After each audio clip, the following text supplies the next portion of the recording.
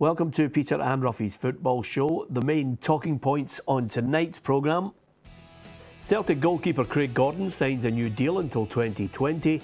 Bobby Madden will take charge of Sunday's Old Firm game. Peter Houston is the Championship Manager of the Month for February. Yeah, just a few of the talking points we'll be discussing tonight. Alan Ruff is alongside me, Peter Martin, I'm delighted to say. Dundee's James McPake is our bootroom guest this evening to talk about his rehabilitation and, of course, Dundee's performances this season.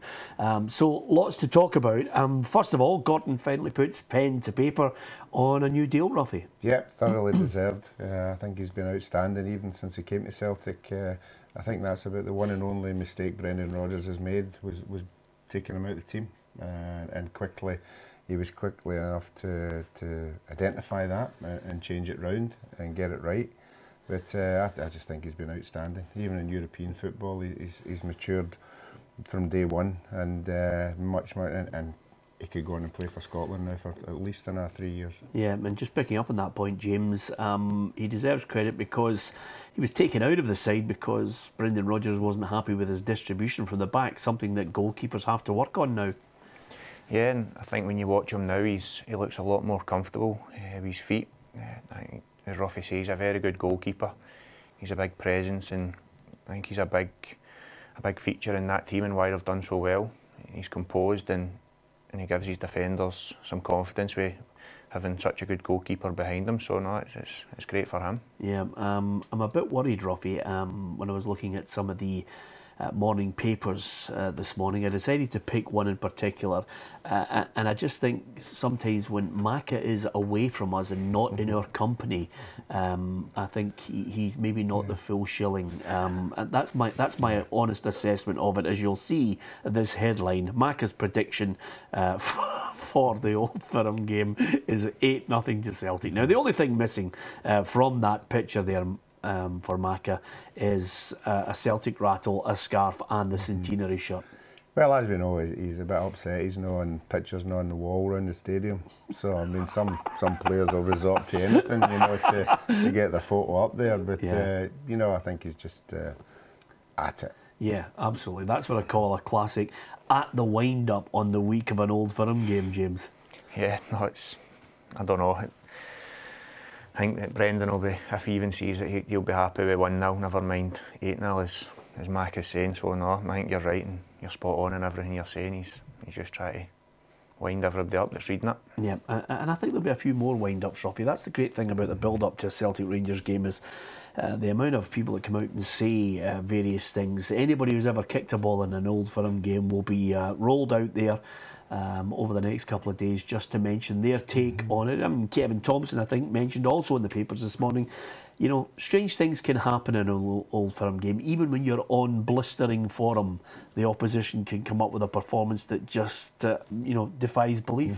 Yeah, and it's happened down throughout the years. Even in the last game when Rangers scored early on, they had a chance to go 2-0 up, but never took their chance, you know, and if they'd went 2-0 up, it might have been a different scoreline, but in the end, obviously, Celtic won quite comfortably. But no, I think anybody who's played in a derby game will go into, whether it's Rangers, Celtic, Dundee United, Hibs, Hearts. You go in there, you might be the team on form, but anything can happen on the day. Yep. Bobby Madden as the referee.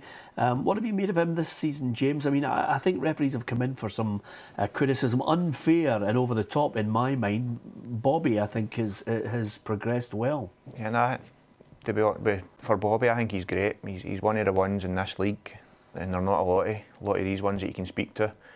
You can have a go at Bobby and he'll kind of have a go back at you. Obviously you can't go over the top, but you can give him your opinion and he'll certainly tell you back without, you get some of them will no mention that as soon as you say anything they're warning you that you'll be booked, or if you've already been booked they'll be saying you'll be going off. So no, I think he's good. He's got the right temperament to be on the pitch when, I think in particular when things aren't going well, and that's when he's a good referee. Yeah, I think that could be key to it, is just that calming influence, no need to react early on, Ruffy. I think that's what calms an Old Firm game down. Yeah, but I've always said I think the players have got a lot of responsibility as well. We saw a lot of tackles that have been highlighted in the last 2 or 3 weeks there, you know, and I would like to think the players going into that game, all right, you get caught up in it, but I would like to think the players go into the game know that that kind of tackle was going to be dealt with. So we don't want anything rash, we just want to be talking about the football rather than the decisions. Yeah,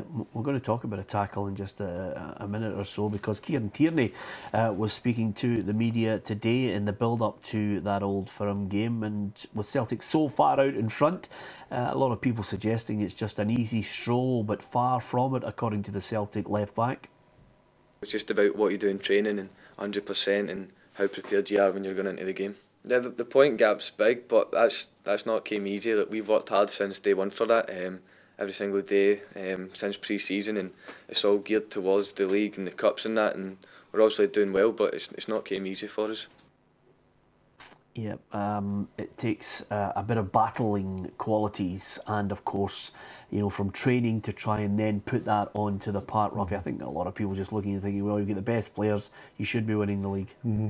Yeah, I mean, they have got the majority of the best players, there's no doubt about that, and the league doesn't tell lies, they're so far ahead, it's unreal. But getting into that game, you would like to think the Rangers will have themselves motivated for the game, they'll want to go into it, they'll want to put up a good show, and until that first goal hits the back of the net, you know, until you get the confidence, whoever it is, we saw it at Ibrox when Rangers got the early goal, the whole place erupted. So these are the kind of things that turn these games. Yep. Tierney also was talking about that tackle from Ryan Bowman, the Motherwell player. Didn't get a red card. This is what he had to say about it. Well, I think if you kind of look at the tackle, then look at the kind of aftermath of my knee, it's not a great tackle. And obviously the manager's just saying for the refs to kind of watch out. A few challenges that probably could have been worse, but it's not my decision. Yep. Could have been a nasty one, James. I mean, and strangely enough, when I look at your injury, I don't think anybody was anybody near you at all. Yeah, it was a bit of a freak collision with John Rankin. Probably now, if I could had the chance not to go in it, I certainly would have hung back and not went in for a tackle. It's cost me 14 months so far. So I think Kieran's right, and I think everybody's had their say. It was a bad tackle. It should have been a red card, but it wasn't, and I think they'll be happy just to hear the end of it as well. The boy at Motherwell and Celtic, it's been spoke about enough now. Yeah, we're going to talk about your predicament very shortly. Get your take on when you're going to come back, James. That's of paramount importance to us. Just before we hit the break, Ruffy, again, Rangers still no sign of the manager. It looks as if he might not be in charge, Pedro Cagina, for the Old Firm game. Well, you're talking about things getting in the paper leading up to a big game. You know, that would be a big one for Rangers if he is the guy that's going to come in, and if they get him a couple of days before the game. Obviously, the publicity will take over that. I think the supporters would be happy with a new manager coming in. So that's the kind of thing that you could rely on to lift the team. But it seems to be dragging its heels. Yeah, I noticed that Gary Rowett has come out, the former Birmingham manager, and mentioned the fact that he's had a chat as well. I mean, there are 3 or 4 candidates who'll be hoping that Cagina doesn't take it, James, and then they can maybe nick in and land one heck of a job. Yeah, no, I can see the reason why he would come out and say he wants it. Who wouldn't want that job and get the chance to turn that football club around? So no, there'll be loads of people hoping that for whatever reason that falls through and they get a chance to go and take that job on. Yeah, and Kenny Dalglish has come out again. In the last 24 hours, he mentioned the fact that this director of football is a great idea. And I think it's not so much the fact that Scottish football doesn't embrace it, Ruffy. I think you know they're well up for embracing it. There's not enough finance to look to every club to embrace a director of football. Certainly Rangers should have enough cash to do it. Yeah, I think if you're at a massive club and you're a football manager, you want to concentrate 100% day to day and on the Saturday. You don't want to be taking your eye off the ball, dealing with other things that somebody like that could deal with.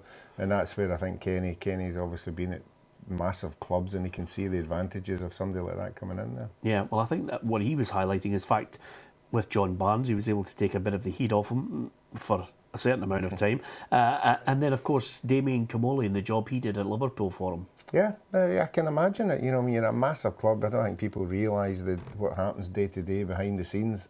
You know, the telephone must be running every 30 seconds. So if you can get somebody to deal with that, then all the better. Yep, absolutely. Okay, coming up after the break, we will let you hear from Peter Houston. But going into the break, we thought we'd give you a little question to test your memory.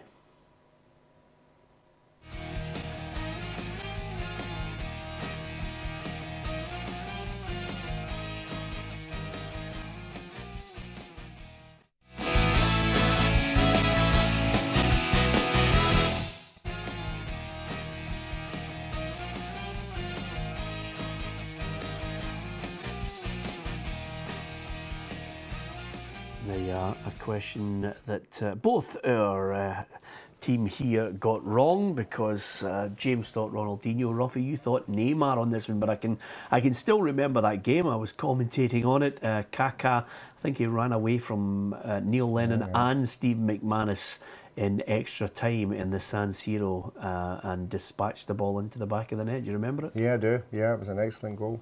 Neymar would have been about 14. Yeah, that's exactly.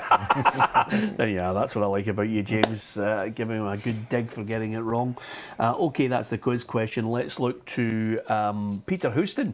He's been named the Championship Manager of the Month for February, and Falkirk riding high at the top end of that table as ever, making a late charge, which the Falkirk boss was keen to highlight. We finished second in this league and we flew under the radar of both Hibs and Rangers at times, and a lot of people didn't think we were capable of sustaining it.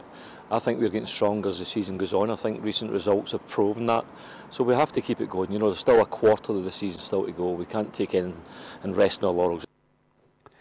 Yeah, Peter Houston, Falkirk side unbeaten in 4 games in the month of February. James, 2 wins, 2 draws, but significantly I think he surprised most people with that 3-0 win over Dundee United. Yeah, and he's right. Every year they've been a right good team in that league, and whoever draws them in the playoffs, or if they make the playoffs, and no matter what team it is, they'll not be looking forward to playing them. Hibs found that out last year. They're a good team with plenty of experience in it. So I know Alan Maybury, who's here, James McDonough, and they can't speak highly enough of the players they've got and the squad they've had, and that's going back over the years, and I think they've been getting better as well with the addition, so that they're a dangerous team in that league. Yeah, Ruffy, if you have a look at that table, I mean it's nip and tuck up the top end there, but I've got a feeling for Morton, and are you swaying towards Falkirk in that playoff? Yeah, but I think it might end up the way it is sitting just now. I think Peter Houston knows the advantages of finishing second. You know, he knows obviously with injuries and suspensions, the least games they've got to play, the better. So he'll be hoping he can keep that. Yeah, okay. Here's a team that I think will not be involved in the playoffs or relegation, and it's Dundee, because you guys seem to be heading in the right direction again. James, can you put your finger on why? Yeah, I think in the last maybe month or so, 6 weeks, we've been a lot better. Obviously he's brought in Marcus Haber, come in, who's been a big help. We can get the ball up to him. Henry Koyama come in, who feeds off whatever Marcus does, and they've really took us on a bit.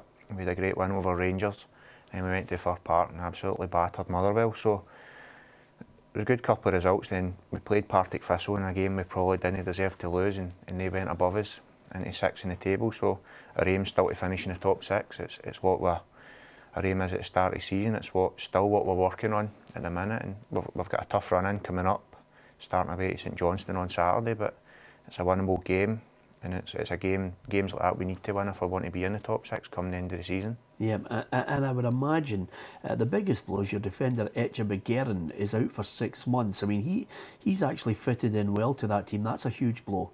Yeah, he's been great. Like, going back to what I said, the last 6 weeks, a month or whatever, him and Darren Adee have been really good, and they've probably been the foundation to why we've been doing so well. They've been solid, and it's a big blow for us. We've got cover there, yeah, but he was really doing well, and it's a sickener for him. He's a great boy, great attitude, and to be out for that length of time is going to be tough for him, but I'm sure he'll put the work in and come back even better. Yeah, psychologically at the moment, you know, day by day for you, you know what it's like to try and be sitting in the sidelines trying to work your way back. Where are you at the moment in your rehabilitation? I'm still working, I'm still trying to get there. Yeah, I've been a bit naive at times. We're putting dates on it and saying I'll get back here or in this date, and it's not worked. And yeah, it's been tough mentally. It's probably the hardest part. It's every day you're walking about, or I'm testing my knee, hoping the pain goes away. I was in London last week for an injection, and I'll be back there I'm going back there on Friday. The surgeon will inject into me again, and hopefully that can settle down. It's a slight problem, but it's went on too long now. I can't afford to have any problems. I need to get rid of it to try and give myself the best chance to getting back as good as I can. Yeah, I would imagine now, because of that, you're going to give yourself the time. What's the club been like with you in this? Oh, the club have been different class. Everything, whether it's been the surgeon says we need to go down for an injection or a scan, an operation, whatever. The club have just says go and do what you need to do. They've backed us for the start. Everybody round about there, nothing's been a problem, and it's a credit to them really, because it doesn't happen all over, and they've been really good. Yeah, that's a good point, Ruffy. I mean, refreshing that Dundee have given them their full backing as well. Yeah, I think, for me, I've never had a long injury, but I think when you hear the guys that do have long injuries, the biggest thing they talk about is the support that they get, because James will tell you there'll be low points when you think you're not getting anywhere, and you need people to be around you. Need people to keep saying, look, it's not that far away. You know, you keep having to build people up, and it must be to be out that long. You know, when you know the career's not that long anyway. You want to play as long as possible, but you know, I'm sure he'll be back soon. Yeah, fingers crossed on that. We don't want you as a regular on our show just yet, James. You've mentioned St John's, you've got Celtic and Aberdeen after that as well. I'm not preempting anything that Paul Hartley won't be taking it for granted, but I just think you've got enough in reserve though to not be involved, although that bottom six is very, very tight. Yeah, that is. It's too tight really. Any team can, a couple of wins can go into the position we're in, or Partick Thistle. So yeah, the aim, I said there, the aim's the top six, but the first one is to get away from the trouble at the bottom. I think another couple of wins and that'll take care of itself. But last year we missed out in the last day of the season. We're getting into the top six. First season up we made it, so it's important for the football club, I think, that we give it a right good go. And you mentioned day 2 games coming up, but again, you can't really. Rangers came, everybody thought we'll not win that one, and we won it. So then they go up to Inverness, and you think, oh, it's a great chance for us. They'll beat Inverness. Inverness will not get any closer to us, and Inverness end up beating them. So every game in this league now is winnable, no matter where it is. Yeah, Celtic are still unbeaten, but I think someone's going to beat them at some point. So we look at every game and we fancy our chances of winning every game. Yeah. You think somebody will beat Celtic at some point? Yeah. Yeah. They're not going to be invincible. No, I think they'll get beat. Okay, there you are. Ruffy, write that down, will you? McPake says Celtic are going to come a cropper. I can see it now. Against us. Against Dundee. 8-0. 8-0, yeah. We'll get Mac on to predict that one. Just on a game that is taking place tomorrow night, I thought I'd get you guys' thoughts on it.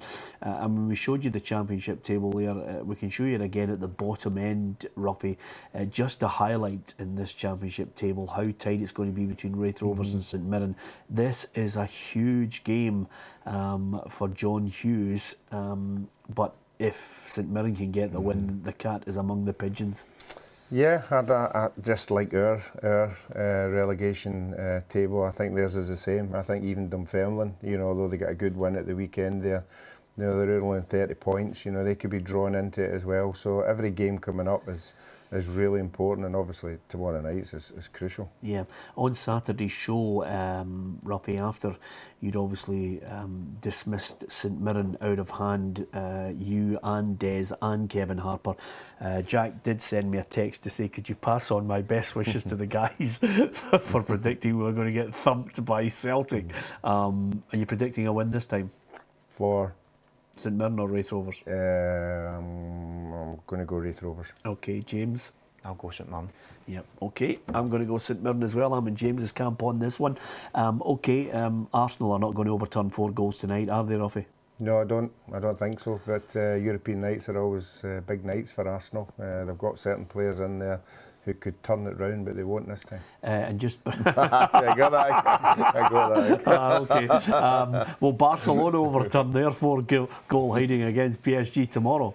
No, I don't think they'll do that either. Yeah. I think PSG have got too much to let that happen. Okay, listen, I've got to say good luck to Glasgow City. They unveiled their new strip over the last 24 hours. They're getting ready for the new season in the ladies football, and the girls were there all resplendent. We'd love to see a bit of sponsorship and a bit of backing for the football teams, and certainly 10 in a row, would you believe. Glasgow City getting ready to start the new season once again, so best of luck to them and all the teams involved. Last word on this, we wish James McPake a speedy recovery at the right time, back playing in the dark blue of Dundee. Thanks to James for joining us on the programme. Barry Ferguson is our boot room guest tomorrow night on the programme. From Ruffy and myself, thanks for watching. Good night.